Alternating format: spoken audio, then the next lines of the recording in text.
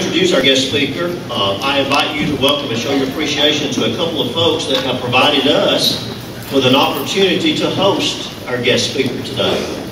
First of all, Andy Heiss, if you'll stand, please.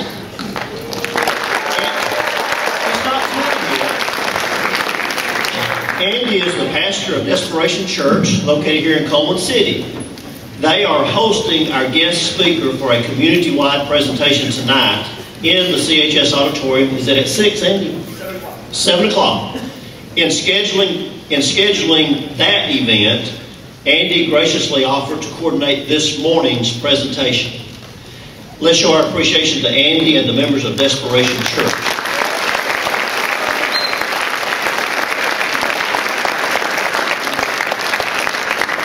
Also accompanying our guest speaker are, if you'll stand as I call your name and hold your applause till I've introduced everyone, are Justin Norton and Mark Ivey. Let's show our appreciation to these people.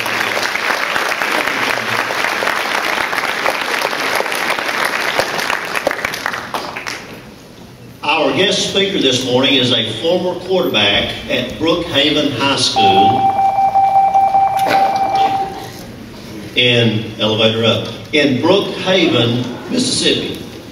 In 2005, he was named Mr. Football in the state of Mississippi after leading his school to a state championship. In that championship season, he threw for 2,173 yards and 24 touchdowns, and rushed for another 1,394 yards and 20 touchdowns. At this time, I would like to show you a Rivals.com highlight clip of our guest speaker during that championship season. If you'll look for number 10 on the screen.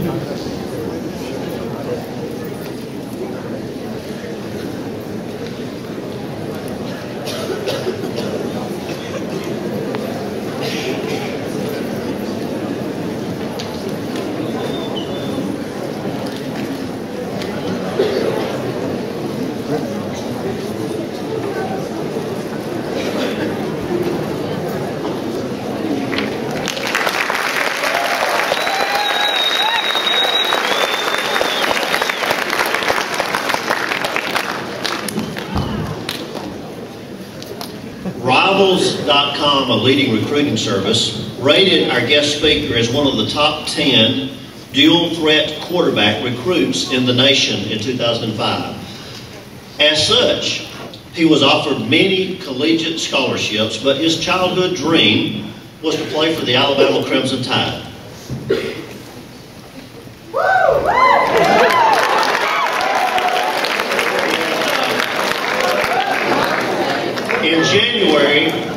In January of 2005, our guest speaker began his dream come true when he signed a letter of commitment to play quarterback at the University of Alabama.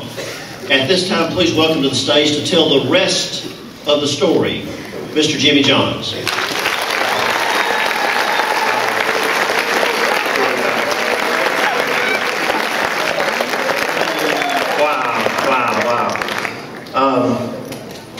First, I want to thank Mr. Mark Ivers, Dr. Bowling. I'd like to thank Andy for allowing me to be here. I also like to thank the City of Cullman County for allowing me to be here to share my story with you guys. Like I said, I come from a small town in Brookhaven, Mississippi.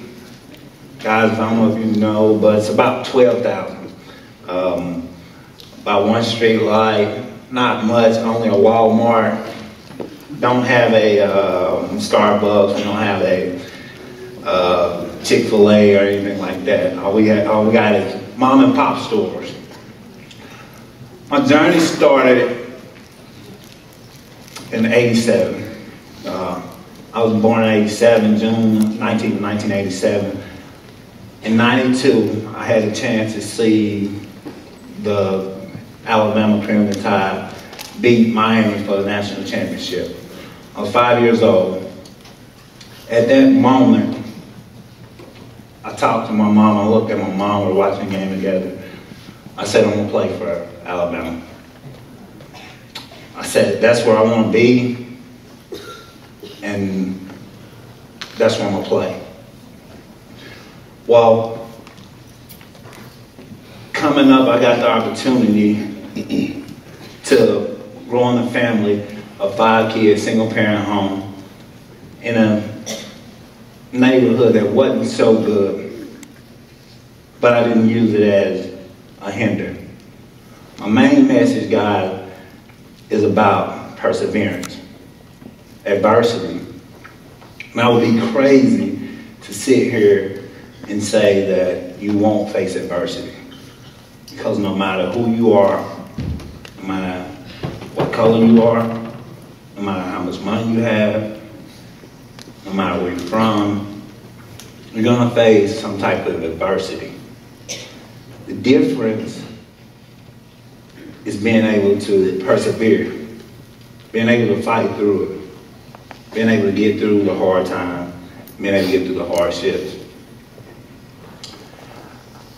They said that I was Player of the Year, Mr. Football of Mississippi, #1 player, passed for 2,300 yards and rushed for 1,500 yards, 44 touchdowns, Gatorade Player of the Year, high school All-American, Mississippi Dandy Dozen. But coming into the year, my senior year, they announced the Dandy Dozens. The Dandy Dozen are the top 12 players in the state. They called Jimmy John's name. I was a 9th player. I was a 9th name to be called. And most people think of it as an honor just to be named as a Dandy Dozen. But when they called my name, God, I took it as a slap in the face. See, because I'm a leader.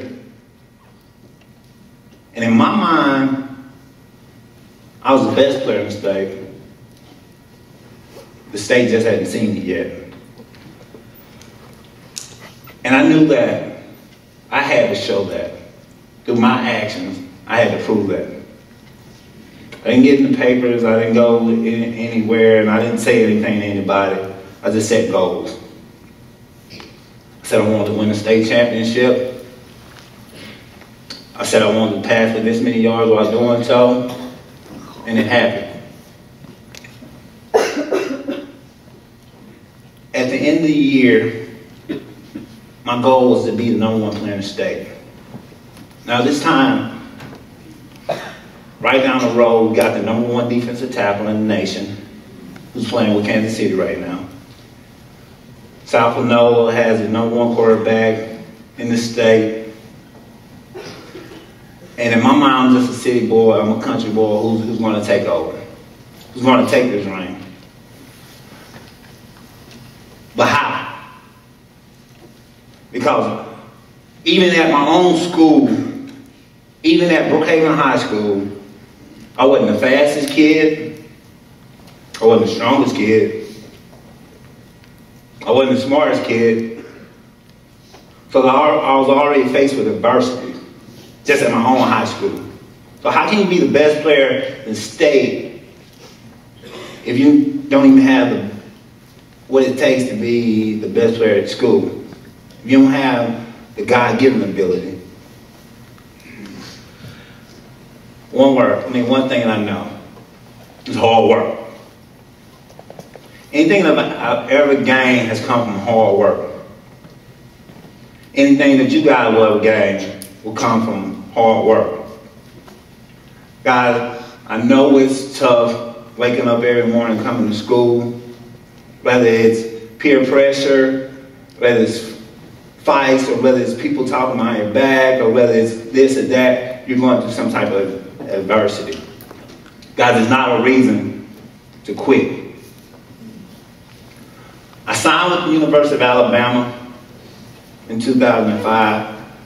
3 months later, I was playing as a true freshman.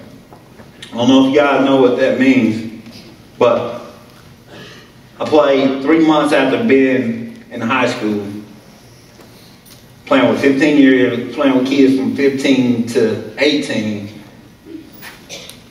I went to playing with kids from grown men from 18 to 26 as a true freshman playing at the University of Alabama. It's exciting. My first 2 years there, special teams player of the year, coach special team, Javier Arenas. Anybody know Javier Arenas? Remember Javier? Javier? Oh, he's in Kansas City right now. I won the linebacker award for the spring. I'm up north. You guys know where Decatur is, right? You guys remember Rolando McClain? Number 8 draft pick in the combine, in the NFL. Number 8. Won the linebacker award over Rolando McClain. But those are one of my favorite awards. I won an award also called the Ozzie Newsome I Like to Practice Award. I know that seems strange, that's my favorite award, but the reason being is that it shows that no matter what day it is, no matter what situation, every day that I came to practice, I came strapped up, I came ready. I wasn't just a game time guy. I was an everyday guy. And I gained a work ethic through hauling wood as a young guy in Mississippi. Following my mom, following my granddad. Every morning at 5 o'clock, he would wake me up and he would say, "Son, let's go work." And we would go, and we would get in the wood truck, and it would be freezing. And I don't know if you guys have hauled wood before, but at 5 in the morning, being an 11-year-old kid, it's tough. It's tough. You want to quit. Even in football, you want to quit. And you learn life lessons. But my granddad would push me to persevere, to keep going, to keep fighting. Let's get this load. I got to college, playing for the best coach in the world, Coach Saban. Coach Saban will push us to the brink of exhaustion, to the point where physically we thought we couldn't last anymore, to the point that we want to quit. But he wouldn't let us. He would push. He would tell us, "God, that wasn't enough. Run some more." And we would be upset, but we'd do it because that was my coach. And I'm a guy, I love to please. And it was pleasing to me, that was pleasing Coach Saban by continuing to run, even through exhaustion. He would always say that football teaches you life lessons. And I never understood what he was saying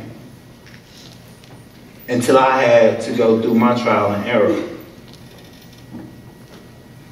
Guys, I've had so many accolades, I had so many awards. I had so much given to me, I've earned so much. And in 2008, I became out of character. I jumped out of character.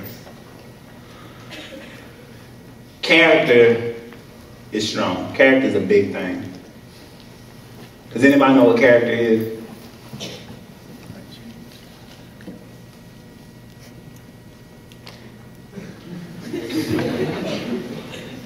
No character? Character. Exactly. Exactly. Your character is what you do when no one is watching. Guys, I've been in high school. Girls, I've been in high school. I've been on the sports. I've been the superstar. I've been the scrub. And your character is who you are really. Your character is when you stand in the mirror at night and you look at the mirror and the person that you see and the thoughts that you think and the way that you're feeling, that's who you really are. See, I can stand here and I can say I'm this and I'm that, but when I go home, if I'm doing the wrong things, what does it make me? Bad character, right? Guys, I know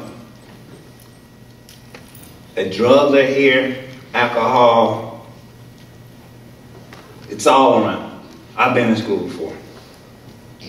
I'm telling you this not from me just talking about it, but experience.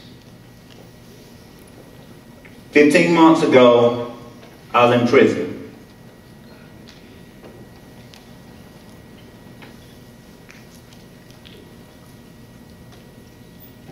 I was in prison for the sale of cocaine. Not only was it on Channel 6, Fox News, but it was on CNN and ESPN and ABC and NBC, and I think Larry King may have got a couple jokes in, I don't know, maybe. But I was a linebacker at the University of Alabama, starting linebacker, just won a linebacker award from Nick Saban. Life's up high, playing on TV every week. More money you can think about, more cars you can think about, anything you want.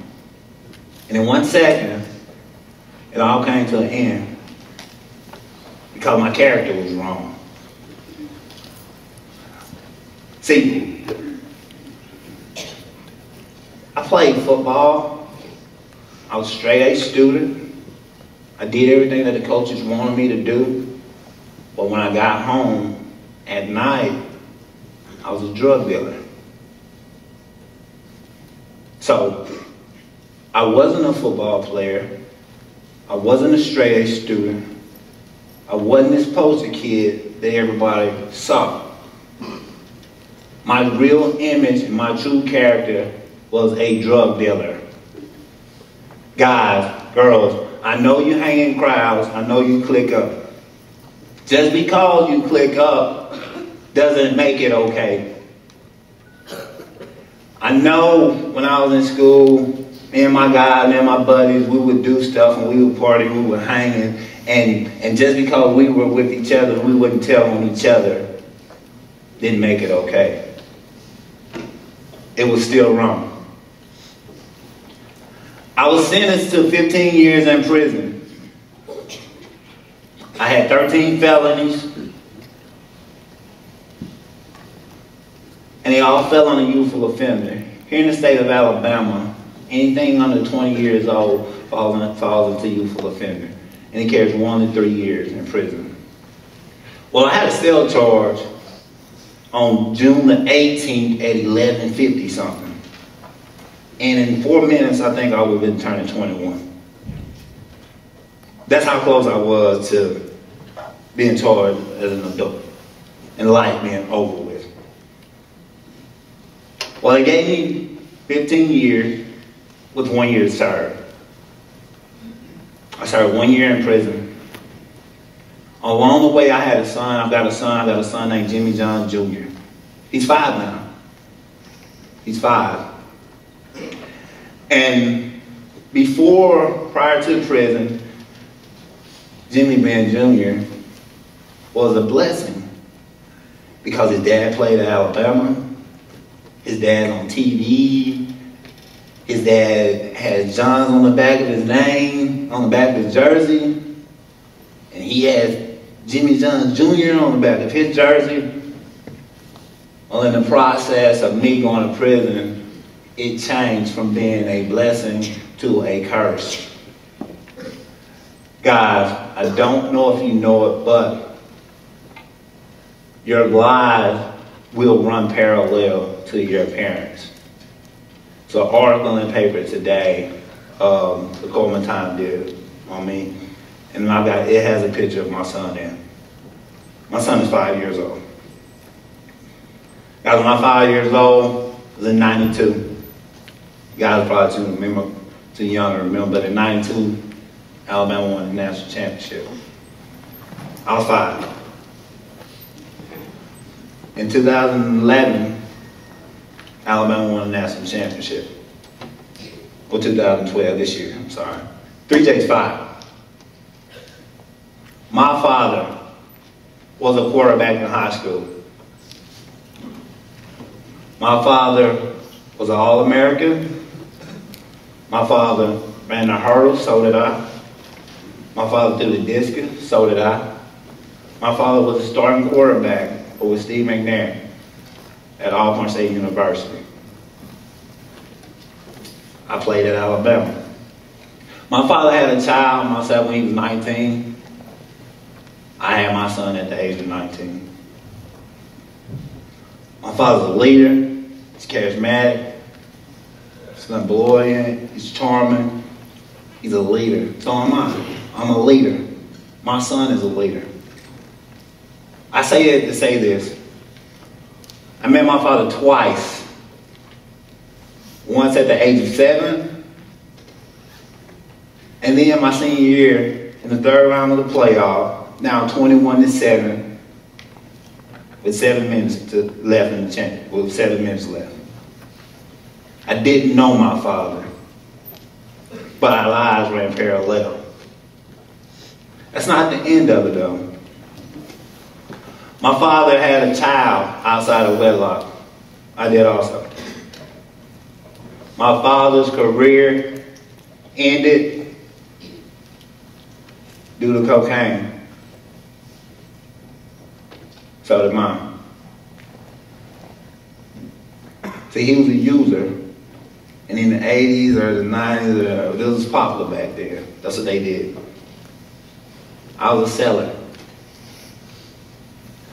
I'm saying it to say that if I don't change, and I see this, and I evaluate it, I took those 13 months to evaluate my life, what I wanted, and to see this cycle. And it's up to me to break it. It's up to me to break it. Guys, your lives are going to be parallel to your parents, good or bad. It's up to you guys to change it. You have your kids. At the age of 24, I'm 24 now, and I see things different. See, I was a selfish person. All I cared about prior was Jimmy. Well, going to prison, it hurt so many people in my life, and I didn't understand that. God, the thing that you do affects so many people in your life. Because if you get hurt, if you go to prison, if you go to jail, not only are you going to be asked about it, but your brothers, your sisters, your parents, your aunties, your friends, anybody that has anything to do with you will be asked, what's going on with Jimmy? What's going on with so-and-so? So your actions affect everybody in your lives. My second night in prison, they slammed the doors, and at the time I'm in segregation because they said, Jimmy, you're too high profile of a name. We're not going to put you with everybody else. They slammed the door, and me being a grown man, guys, I cried, and I cried, and I cried. And I couldn't stop. I couldn't stop. Because finally, it was over. It was the beginning of the end of the hard times. And the guards had to come get me. And that night, I sat there and I wrote in my pad. I said, I want to do something. I said, I want to change. I want to do something to help people. I want to help kids. I want to help the community. I don't want to be a beast anymore. I don't want to be a monster anymore. I want to help. I want to help. What can I do? What can I do? So I thought. I said, you know what? I want to be a police. I want to be a police. Who helps more than the police? So I said, I'm going to join the Brookhaven Police Department. Well, being locked up, I didn't want anybody to know I want to be a police, so I just went down BPD instead of Brookhaven Police Department because I didn't want the other inmates to know I wanted to be a police. And, God, I don't know if you know, but with 13 felonies, I don't think you can be a police officer. So, change of plan. I slept, I finally got a peace of mind, and I woke up on the 7th day. God, no lie. I woke up the 7th morning in segregation. I woke up, I'm reading over my Bible, and I look down, and immediately it just jumps out. That BPD, it didn't stand for Brookhaven Police Department. It never did. Because if it did, I would have wrote Brookhaven Police Department. You know what it stood for? Better person daily. And that's my motto now. Better person daily. If we can do one good thing, one good deed, it doesn't cost us anything but a little time. I always ask the question, and it always gets silent when I ask this question. But anybody have brothers? Does anybody have a brother? Guys, anybody have brothers? Any guys have brothers? You do? You do? When the last time you told your brother you love him?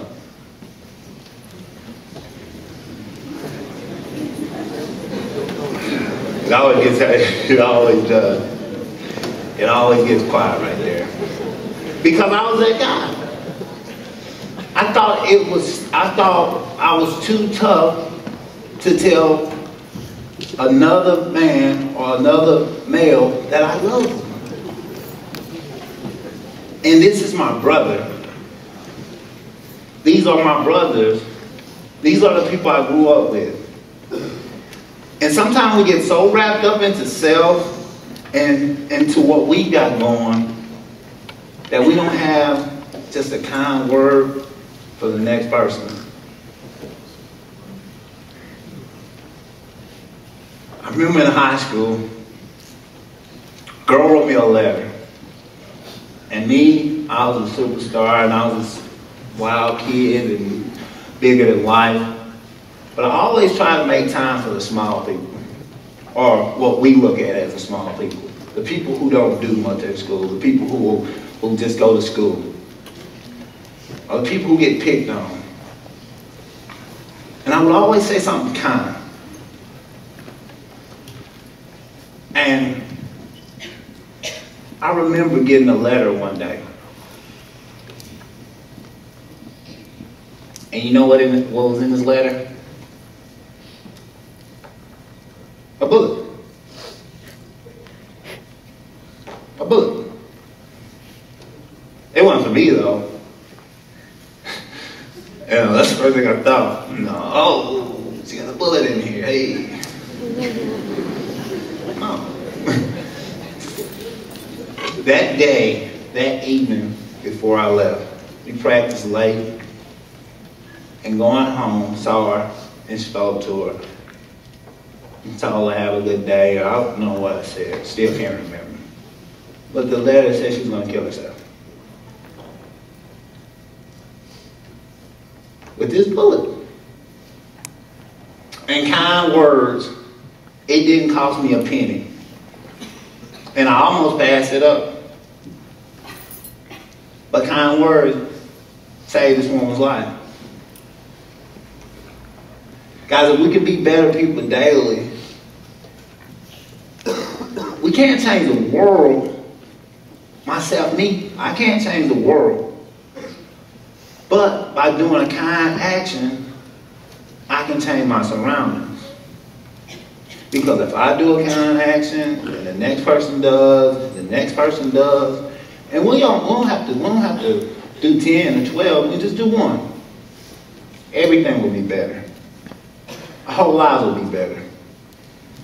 Because I'm not going to stand up and harp and talk, but I do want to get the message out that we can change. And it starts at young adults. In our communities, we hold the key. And I say we because I think of myself as a young adult. I think of myself as like you guys. Because you guys think how I think. You guys are wanting the same things I want now. You guys want a car. You guys want a job. You guys want to establish yourselves as young people. Guys, the biggest thing to being successful, to being able to persevere through adversity, because of being locked up in prison, losing everything that I owned, having everything taken away and confiscated, having to sell my vehicle in prison so I can have something to eat, having to sleep on a 6-foot bed, got on 6'3". 3 inches gotta go somewhere. But they don't care where they go as long as they go. When you're in prison, they don't care. You gotta put them somewhere. And being able to face that adversity, being able to go through that. How? Life lessons. Football. The game showed me how to face that. Guys, I don't want you to have to learn. I don't want you to have to go through trial and learn. I want you guys to be able to hear it and learn from me. A great coach once said, and you guys probably remember Derek Dewey. He's a Tennessee Volunteers coach. He's a Tennessee Volunteers fan. Go Vols. But he said something that caught my eye, and I realized what he was saying. See, his team was full of staph infections. You gotta know what staph infections are, right? They come from being in the dirt and getting scars and being uncleanly. Not clean yourself in the proper way. So this coach took the time to call in people and to get them to come in and after practice give his team showering lessons. How to take the proper shower. Right? Right? Yeah, it's crazy, right? It's crazy. Okay. All right, yeah. How to take a proper shower. And me, I always go top to bottom, right to left, and I go down. And that's my routine. I don't know if that's a proper direction, but that's how I go. But by using that and speaking in parable, he said, He went to practice, and the guy was a lot of gagging, and the guys wasn't finishing, and they wouldn't finish through the line. And Dooley got mad. He got upset, and he called practice. He stopped it. And he called out the guys who hadn't finished.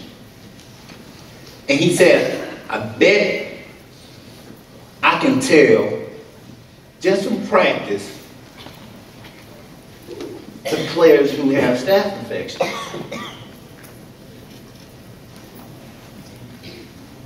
I don't know if you can't physically, if it's covered up, see a staph infection. But this coach said he can tell by the way his team was practicing which one of the players had staph infections. And he said the same guys, and I don't know if you guys know how it is washing your feet in the shower. Who all wash their feet in the shower? We all do, right? Everybody does, right? Every time? Every time? Everybody wash every time? Oh. There go character. That goes back to your character now. You're not washing every time. What kind of character do you have? And I didn't have any character, because guess what? Standing under the shower when the shower head going on, and I'm watching my direction from right to left, from top to bottom. And I wash right to left, from top to bottom, and I rinse off. And I've got a superstition. I've got to wash 3 times. Got to rinse off, wash over and rinse off 3 times. And what I noticed is I would wash off from right to left, from top to bottom, and I would stop here. But in my mind, my feet were always clean. Because the water is running right off of me, and soap is hitting my feet and going through the drain. And I do it 3 times.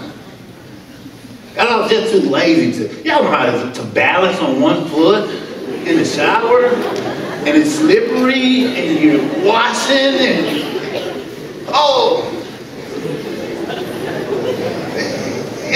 I mean, you know how tough it is. Exactly. Now imagine doing it from left to right, from top to bottom 3 times. You get lazy sometimes, right? Derek Dooley said, he said, I can tell which guy have staph infection by the way you're practicing. Listen. He said, the same guys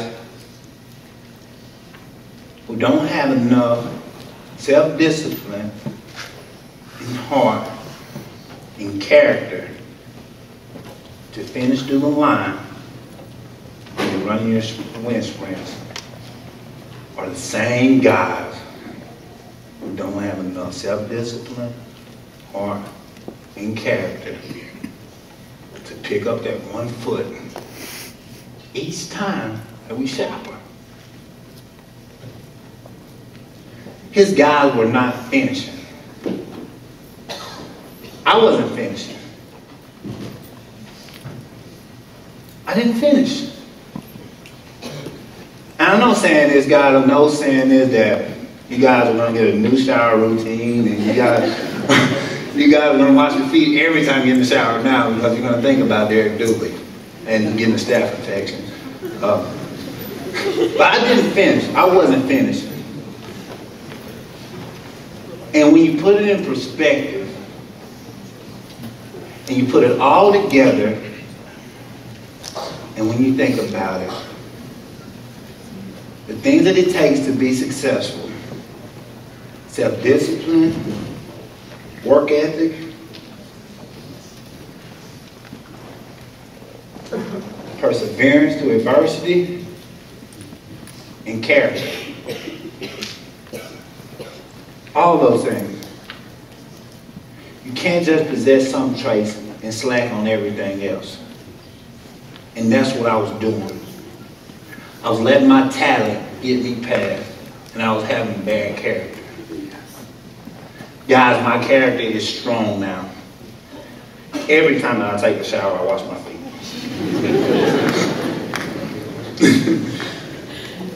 Guys, any task that I do, I want to be the best. Guys, if I'm picking up paper, and it's a group picking up paper, I guarantee you that Jimmy John's is going to have the biggest sack of paper. Because it's my character. That's who I am now. I don't shortcut it anymore. I don't show face and then be something different when I look in the mirror.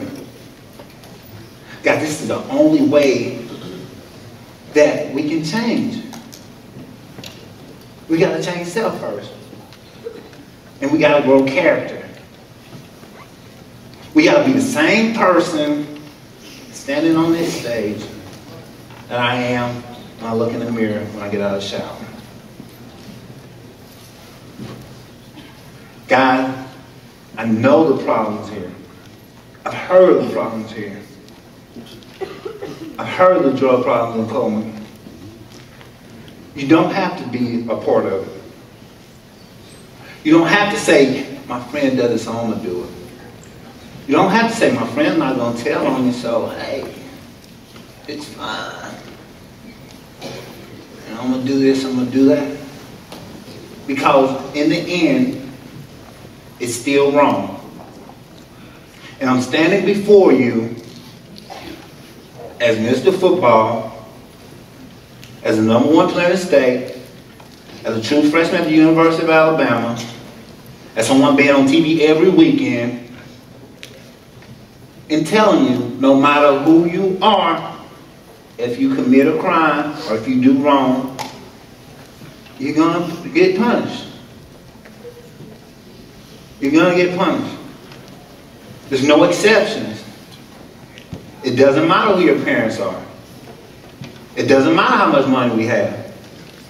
It doesn't matter if Jack across the street was doing it first. You seen him, you didn't get him. He's wrong too. It starts here, us. It starts with me. It starts with you. The leaders. Leaders have got to be leaders. That's what went wrong with me. I stopped being a leader. I stopped being the man in charge. I stopped being Jimmy Johns. I started being a follower. I got out of character. And it cost me 13 months of my life. It cost me humiliation. It cost my family humiliation. It cost me going back to Mississippi and going to hide for 4 months, not leaving the house. For 4 months. As I speak now, I'm on probation now.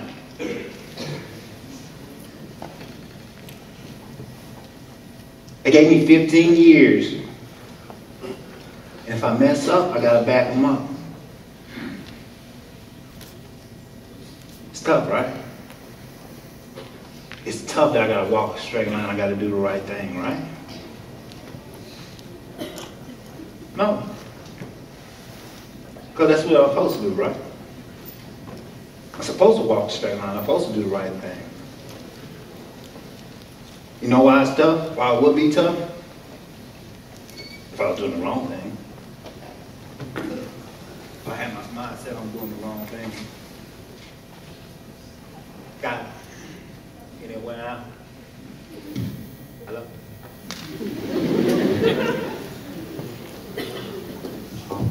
I guess they're trying to get me off of here. I don't know if somebody turned me off in the back or what. But guys, and I'll end it.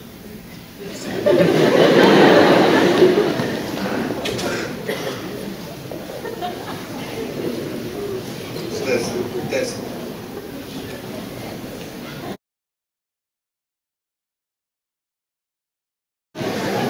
But guys, I'm here telling you, I'm the same person that you are. I have a heart. I have goals. I set goals. I went to high school. And just because I was in Alabama doesn't make me any different. When you do things, people put you on a pedestal. I didn't put myself on a pedestal. Hard work put me there. But there's a saying, the higher you climb the ladder, the more your tail is exposed. Right? The higher you climb the ladder, the more your tail is exposed. Guys, right now, Facebook, everybody got a Facebook page? Everybody got a Facebook? Yeah, I'm on Facebook too. I'm on Facebook. But guess what? I mean, with me, you know, people put me on a pedestal. I can't post Facebook pictures because people think it's entertainment. You know. Whereas Kathy, she posts Facebook pictures. Everybody happy. Hey, pretty baby, nice vacation. You know. I'm recording. If I do it, hey, he's showing off. He's wrong. Guys, it's an honor to be here. Guys, I'm here talking to you from the heart. Because I don't want you guys to go through the things I've been through. Because it's been tough. Trouble is easy to get into, and it's hard to get out of. Right now I've got a record. My record's gonna last forever. It's gonna be there. If you get in trouble, when you get in trouble, when you face adversity, when you go through it, persevere. Because you gotta keep fighting. You gotta keep pushing. No matter how tough it gets, you gotta keep pushing. It's mentally, physically exhausting. Keep pushing. Something will happen. Something will get better. And I'll leave with this, guys.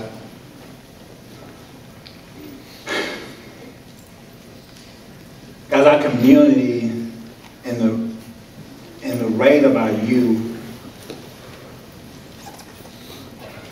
we're going backwards. We're going down. Guys, if your city is going to get better, you are the guys and women who have got to build it. The grown-ups can't do it anymore. They've had their shot. They did their best. They brought you guys up. Where are the seniors at? Seniors? That's right. All you guys will be in college next year. And it's a lot worse in college. In college, you gotta be mentally tough. Because if not, your parents weren't there. No one's there to wake you up. No one's there to tell you, hey, Jack, go to school, or hey, Jimmy, go to class, or hey, Jimmy, did you do the test? No, it's you. Junior's coming up. You guys are about to leave this school.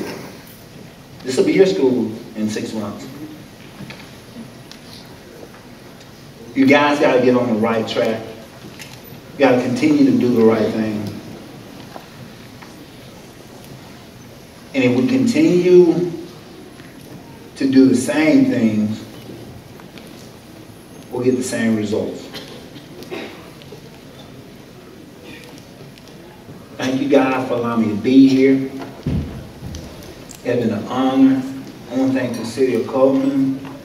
Again, I want to thank Dr. Baldwin, Andy, Mr. Mark. Any questions? Anybody want to know anything?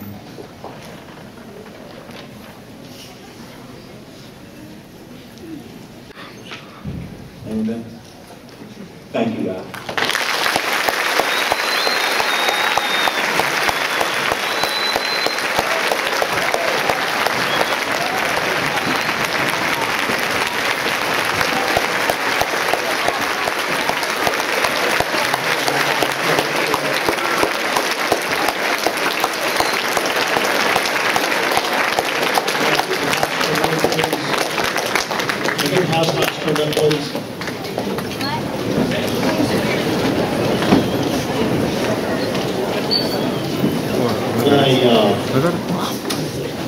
I think you said most of the students, Mr. Johns.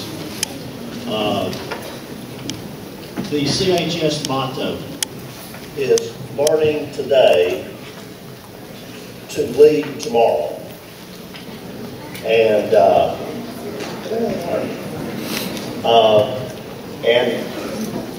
the word that comes to mind after this presentation is real. I believe we heard some real information today. And it's things that we can learn from today so that we can lead tomorrow.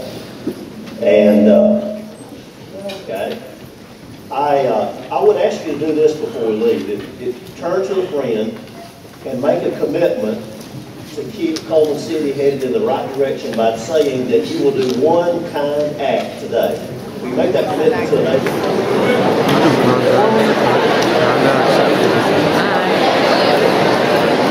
My commitment will, I will not send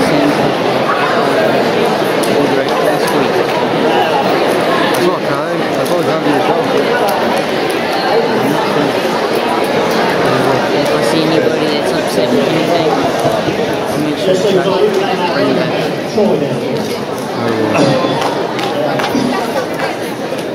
He's got the love. Feels good, doesn't it? It feels good.